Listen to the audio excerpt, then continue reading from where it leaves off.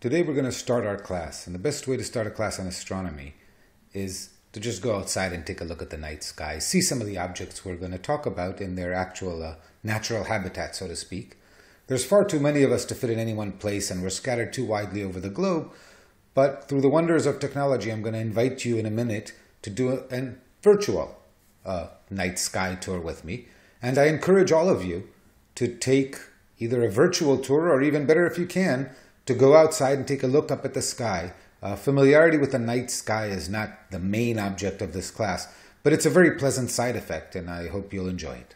So, without further ado, let me invite you to join me virtually in a field outside of Athens, Greece for definiteness, and we'll look up and see some of what we can see in the sky. Welcome to our observatory. We've chosen to locate ourselves in the outskirts of Athens, Greece. It is November 27th at 9 p.m. and when our software is simulating the sky, and we're looking to the south. We have a very broad field of view of a full 180 degrees, so we can see all the way from the eastern horizon to our left to the western horizon to our right. But because of the light pollution of a nearby city, we see very few stars in the sky. This might be what you can see, or it's certainly what I can see when I step outdoors. But the brightest stars in the sky are bright enough to shine against the glow, so we might see over here in the east Betelgeuse and Rigel and perhaps Capella and Aldebaran.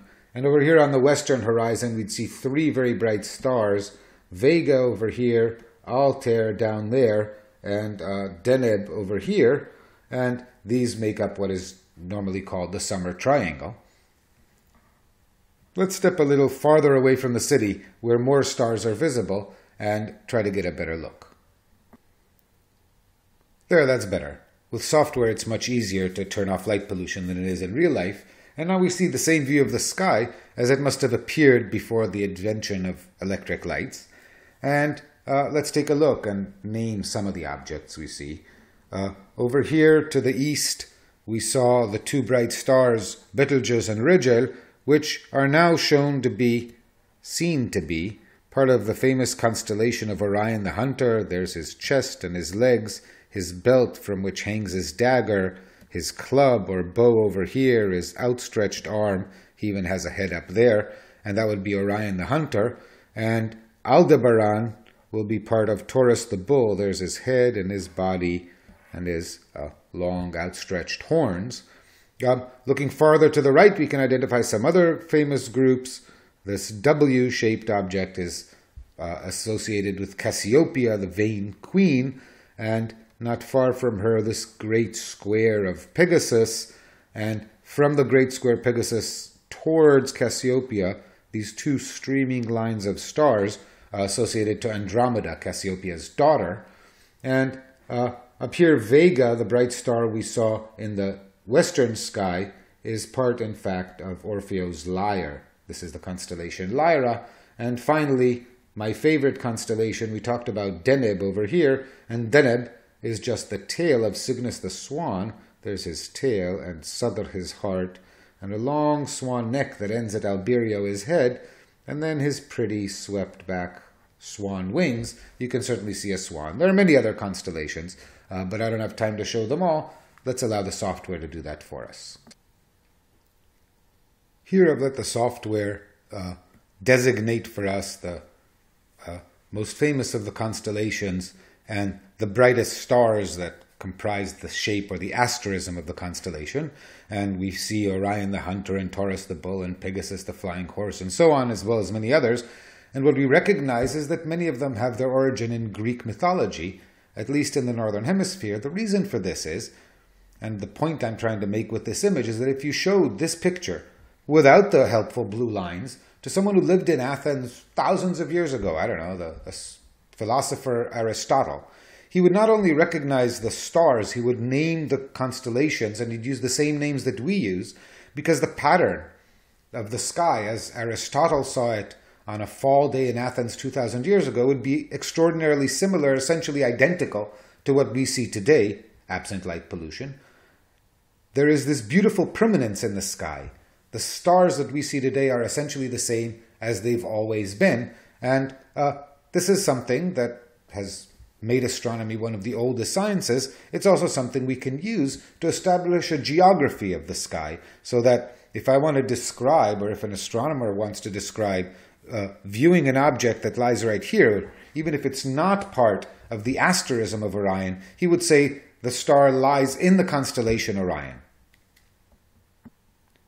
Astronomers have formalized this by, in recent memory, actually dividing the sky into 88 regions in the northern hemisphere. They're associated to ancient Greek constellations for the most part.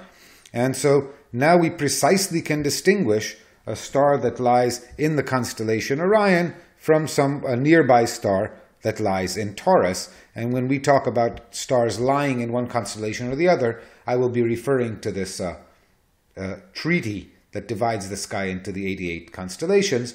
The point that this again is trying to remind us of is that a star that is in Orion now will be in Orion a century hence. And so there's this geography that we set up, and we can identify positions in the sky. Removing for a moment all the distracting lines that the software was drawing, let's take a closer look at some of the objects we're seeing and try to pay attention again to what we're seeing. So we see large numbers of stars. We notice that they were different colors. Some of them are more reddish or orangish or yellow, and some are blue. The colors of stars are in themselves an interesting topic. We'll talk about that. The distribution of stars is interesting.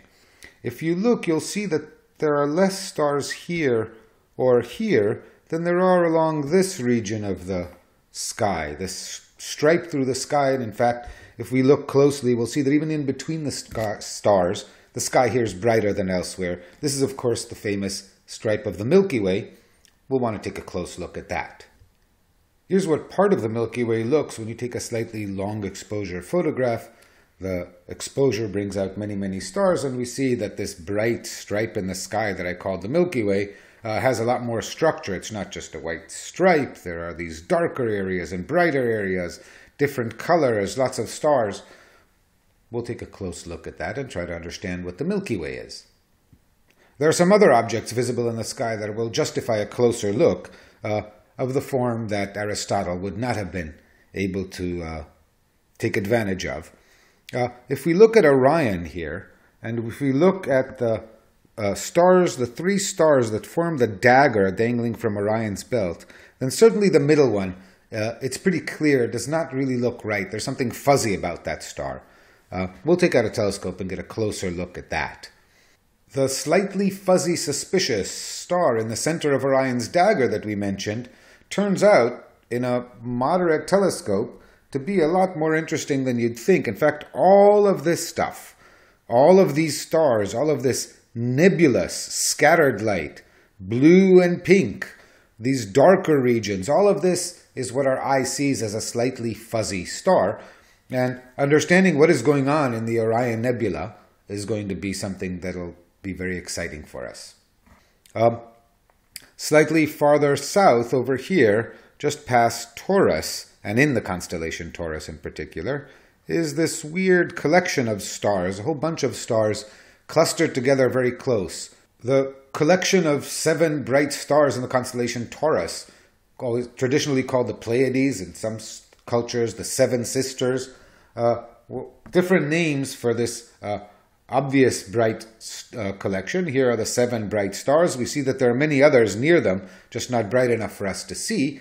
And even again, as in Orion, we see that there is this nebulous stuff. There's this blue shiny stuff that is not a star that is producing light. So some of the light we see is not coming from the stars at all.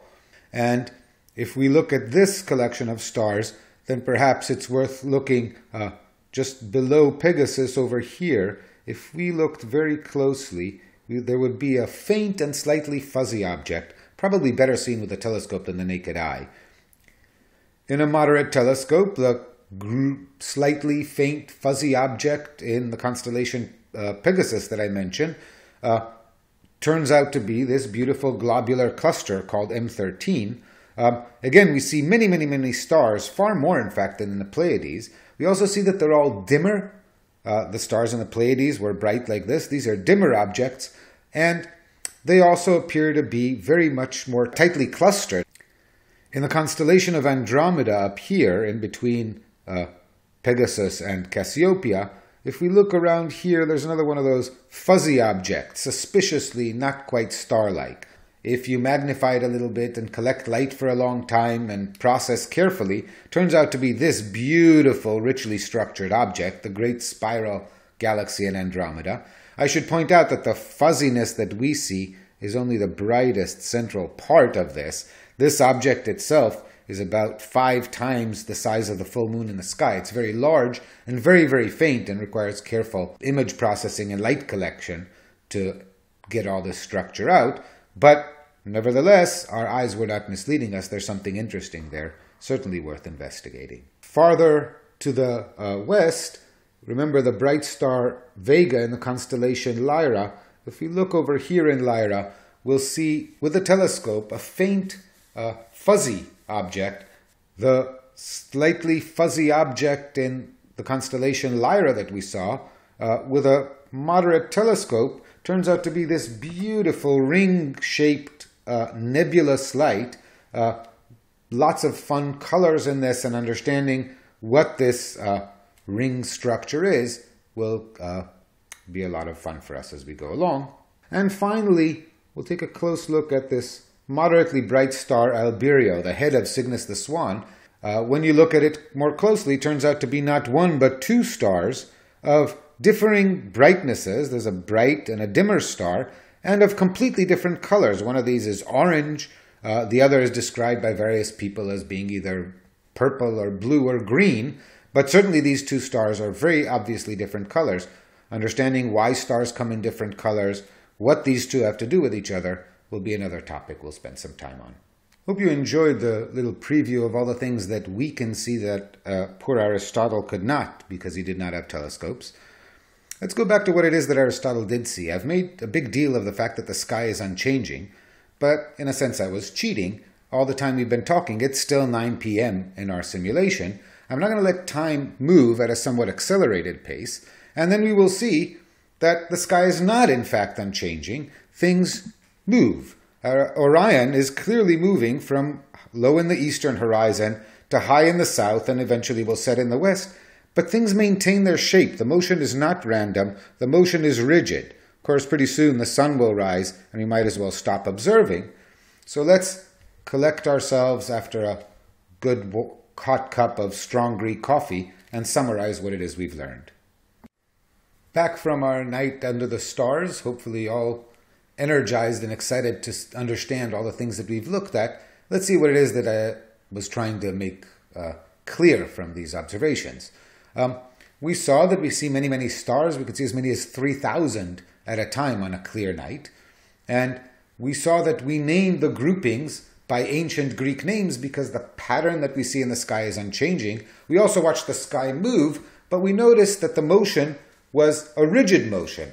Betelgeuse and Rigel remain in the same relative position. They're both in Orion, in the same relative position throughout the motion of the sky, and in fact have been in that position since humans started observing them. So we can set up a geography of the sky. We can declare some part of the sky to be Orion and another part of the sky to be Cygnus, and this is a meaningful thing despite or throughout the motion of the sky. That said, the sky moves, everything rises in the east and sets in the west, so what you see in the sky at any given time is not a constant time, and our job for the rest of this week is going to be to understand and mathematically describe, at some level of precision, this motion and this permanence, and how we can predict what it is that we will see looking up from Athens at 9 p.m. in what direction in the sky.